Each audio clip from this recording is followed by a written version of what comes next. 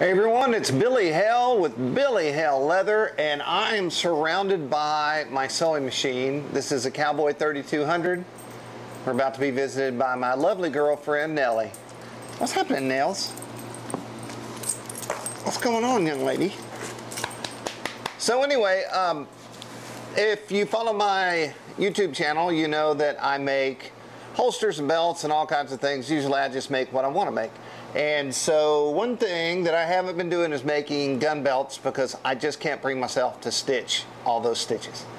And this was a pretty big investment. I had to find some things that I wasn't using anymore, and I was happy to find out that that number came up to enough to buy a CowBoy 3200. I dealt with Ryan Neal, and he hooked me up. One thing I did do, FYI, is instead of paying to have it shipped all the way to my house, I had Dayton Freight ship it to their Nashville facility, and then I said hold it there and I'll come pick it up, and it fit in my excursion, all these boxes. And so that saved me about $130, I think. And with that money, I actually got the roller and some of the other pieces on the sewing machine that I wanted. And it took me all of an hour to go get it and come back. So something to think about when you're ordering yours. So I thought what I would do is start cracking these boxes open, and as I built the thing, I would show you what it took to build it. That is all. I guess we'll cut and I'll start cracking open boxes, and when I get to a place where you might want to see how it works or how it goes together, I'll turn the camera back on. Okay, so I've cracked open not all the boxes, but the big flat boxes, and what we have here are legs, and the rollers are pre-installed, nice. And then here is the sewing machine top, and what's awesome is underneath it's all hand drawn with notes and things. I'm not sure what that is yet, but I took a picture of it. I'll show it now. One other thing I'm super excited about, you would think I would be super excited about the sewing machine, which I will be, but at this very moment, this light, which was included, it's an LED. It is awesome, and let me tell you why I know it's awesome. Because at my workbench, I use two lights. So as you can see, I have one here and one on the other side. And so what I do is these are LED lights, as you can see, and I will swing one on this side of my leather, and then I'll swing one on the other side of my leather, and that way when I'm tooling, I'm able to see both sides of the, I'm not blocking light with my arm or my hand because I have two light sources. These were the coolest, most bendy things I could find to do this with, and I like them, don't get me wrong, but holy smokes, this light is of a whole other territory of brightness. Check it out. That's crazy. I might have to grab a couple of more of these for the workbench. Pretty awesome. Okay, we're going to continue on now. And I guess what I'm going to do is break open these other two boxes, and I bet there's some instructions in there, and I'll start building the platform, and then I guess we'll put in our gas pedal and brake pedal, and it's not really a brake pedal, and get it going. So that is next. Well, say neat went right out the door, but I have figured one thing out. A lot of the drawings and markings and words on the bottom of your tabletop are instructions on where things go. So in the box, I did find photos of an assembled unit, and I found instructions, verbal instructions on what to do. There's no actual photographs of step-by-step build, so I'm going to attempt to do that in this video. So what we're going to start with, I'm using my light, by the way, to light the project. Once again, I still think it's awesome. I'm using a lovely crescent wrench, and right here, right there are two bolts, and it says table legs. So what I'm going to do is tilt this up and screw these table legs on, and then at least at this point, hopefully that's the right first thing to do, and I'll have a station at that point to start working and building off of. So I'll do that and jump back in. Okay, so the legs are on. Now in the instructions it says to put the pedals on first, but I felt like I had to have some sort of distance and all that stuff, so I might have done this ahead of time, but this is how I did it. I had to start somewhere. Okay, so next I'm going to figure out how to put the pedals on, which I don't understand yet because I don't see how they're going to fit, but I'm going to let you know and take a picture and show you after I figure it out. So the flat metal piece and the corresponding bolt that went through it were on actually in reverse of how you could install it. So I pulled them off, and you're looking at the pedal piece now. I took the flat piece, and the only way to get that in that slide there is to slide it in, move that rubber piece and slide it in from the end, line it up, and then you want to bolt it all together. And the other thing you want to be aware of is when you slide that rubber piece back on the end cap there, it needs a little space. So you want to make sure before you tighten it up really well that you'll have room for both sides. So I guess if you wanted to, based on this design, you could slide that foot pedal forward if you needed to, back, wherever you needed one. I will say that at this far back, it is a little close in. So you might want to slide that up. I mean, you don't have to mount it right where I mounted it. I actually had to slide it up slightly. But in the future, I may loosen this up and slide it a lot farther up, more closer to this leg that you see on the left-hand side. There you go. It's on. So it was fairly easy to put this cross member on, and there's 4 bolts. This was obvious which way it went on, with the back side, the solid side, facing out the back side of the machine. The 2 bolts are already there. I pulled them out, screwed them back in, all good. One thing I'll note is it appears that this is supposed to live closer to the pedals and not the 4 on the top, although I don't think it would fit those anyway. So it's pretty obvious where that goes. Next is the reducer motor, and right here on the board you can see 3 holes and text written with a pencil noting that that's where that goes. I really think there's only one way you can actually put that on, so I'm going to put the screws in from the top. I'll verify that's the way to do it, and then tighten them from the bottom, and then that'll be on, and we'll move to our next phase. Or actually, and then I'll show you that installed, and then we'll move to our next phase. Okay, so it's installed. I didn't install it tight because I see that it's adjustable, and I have to think that it's somehow going to correlate with the machine. So it's on tight enough to live there until I lock it down. Also, I have a photo of how I place the screws through the top, or the bolts through the top, and then I just laid this on top and finger tightened my nuts down. So now we move on to the next phase. Okay, so installing the on and off switch was no problem. The screws are in there. It says what is supposed to live in that spot. So I took a screwdriver and pulled the screws out and put that thing on, so she's good to go. And now the next part. Okay, lifting weights finally paid off. I was able to retrieve that from that box right there. I had to have my son come down, and he held the box while I lifted. Always lift with your legs and not with your back. Pretty sure that's how it goes. Before I got it out, I just wanted to show it to you. You know, it's kind of peeking out of there. So there's the heart of the machine. The reason we're all here, the reason we're all going to lay a large amount of cash down to no longer hand stitch things when we don't have to. So when you see this next, if everything goes well, that will be on the upright table. Alright, check back. Maybe the most exciting part of the video coming up, I don't know. Sorry, one more shot. Pretty. It's awesome. It's manly. Okay, back to work. Alright, it's on. I will say, maybe not a one-man job. Maybe this is a two-man job. I did it by myself, but if you have a bad back, if you want to safeguard against having a bad back, getting this out of the foam was tricky too. It's just like it's suctioned in there. It was really hard.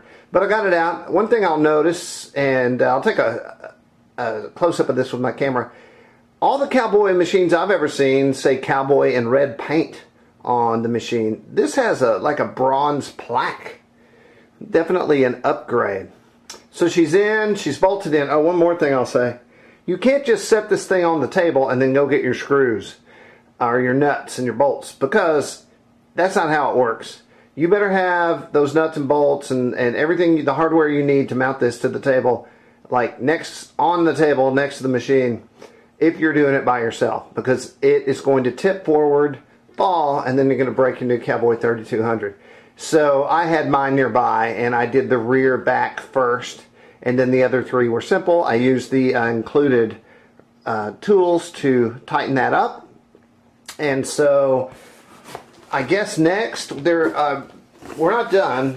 We're just at the best part, but you know, I have a whole box full of things I need to get on this machine.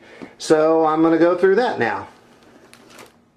So I'm just going to point out some of the things that I put on the machine here. One is the thread spooler. It's not attached yet. Basically what you do is you screw it in close enough to the belt that you can disengage it and then flip a switch and engage it. And this worked great. I used it pretty quickly.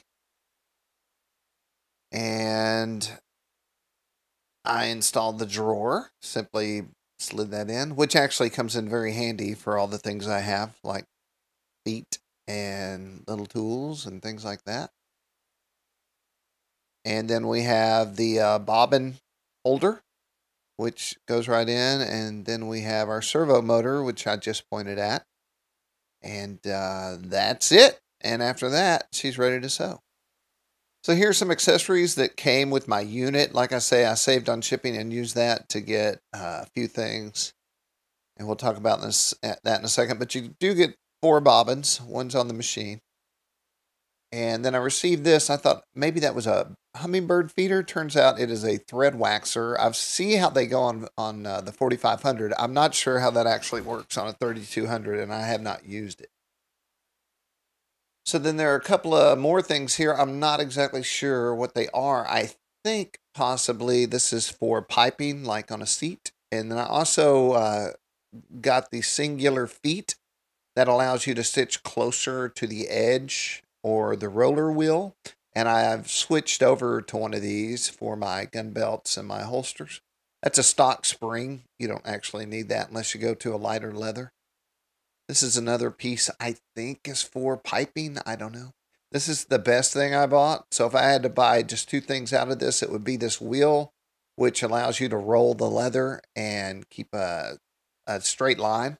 And then one of the walking feet that actually keeps that stitch closer to the wheel. Those 2 things I use all the time. So these are accessories, and I actually have them installed now. And that's it. All right, we're going to get off the tripod for this chain business. So, still being lit by the provided LED, by the way. This is your gas pedal, or the go pedal, the slow pedal, the fast pedal. And that goes right there. It's pretty obvious it's the exact length you need to go there. This young lady raises your foot. Once again, I'm a new owner to the 3200, so. But that chain is very long, and obviously, let's come around here, comes up through the table in the frame and hooks here. I tried and tried to push that through from the bottom up, and ultimately I got a piece of wire and put the wire down and fished it out that way. Also, here's a good shot of this thing. Also, let's go under the table while we're here. So a lot of the stuff that's under here is now covered up, but I'll wheel her around. As you can see, there are notes. This goes here and these go there. So this is all here to help you put the machine together and make sure you're going the right places with everything. Your power switch and this piece here I talked about just a second ago. So next, we're going to get this on. I've got to think it's like a bicycle chain and you just roll it on there, but I'm going to make sure I do that right to keep it right, and I'm not sure what happens. But here we are. I mean, it looks like a CowBoy 3200 to me. So I have ordered some thread to practice with, and this is from the Thread Exchange. So I wanted some colors, and I also wanted to try some smaller sizes in case I wanted to do thinner leather. And then that will teach me how to adjust the tension, which is on, I believe Ryan has a video on that as well. So anyway, here's my winder. And I haven't tried it yet, but I have it simply screwed in to the table as I discussed earlier. And everything's hot. The power switch works. All the foot levers work. I do need to take this and slow it down a little bit because I find it is too fast out of the box for me, but I'm a newbie. And so here's my little pitiful light I'm using for now. I'm learning about the bobbin and all that good stuff, but it's all put together. Hopefully this video helped you. I had no idea what to do, so my goal is to make a video to help somebody who was new to the Cowboy 32, or maybe even a larger Cowboy version. This might help as well. So anyway, we'll go back to my lovely, well, maybe we won't, but I'm Billy Hale Leather. This is where I operate. Here's my new study guide, the Cowboy user guide, and this is where I spend all my quality time, other than when I'm with my family or playing the guitar. All right, so it's installed. I've got it next to the wall. All is good. I actually stitched that belt, which I've had for a long time, waiting for the appropriate moment when I wanted to stitch a whole belt, and the Cowboy 3200 provided that for me. And so I'm excited to make more belts and guitar straps and journal covers and holsters and all the other things I want to put together. There are things to be learned before you get going here. You need to watch videos and learn how to thread the needle, what could happen if your thread gets tangled, how to sew forward, how to sew reverse, how to hit the right pedal to raise up your feet so you can move your belt around to make a turn. Every little thing must be done right or the machine won't sew correctly. You can't sew off an edge. You can't sew with the foot in the up position. There's a lot of little things. All you need to do is I would say go buy some cheap leather and sew. Make some lines. Act like you're really making a knife sheath. And I'd say by day 2, I felt good. And by day 3, I was actually sewing like a normal person. But this is about putting the Cowboy 3200 together out of the box. So I think we did that. It's a long video. But if you're going to drop the cash on this thing, you might need this long video to make you feel better about what you're going to do when the thing arrives. I want to thank Ryan. He got on the phone with me. He actually called me when I was having some issues. And so thank you.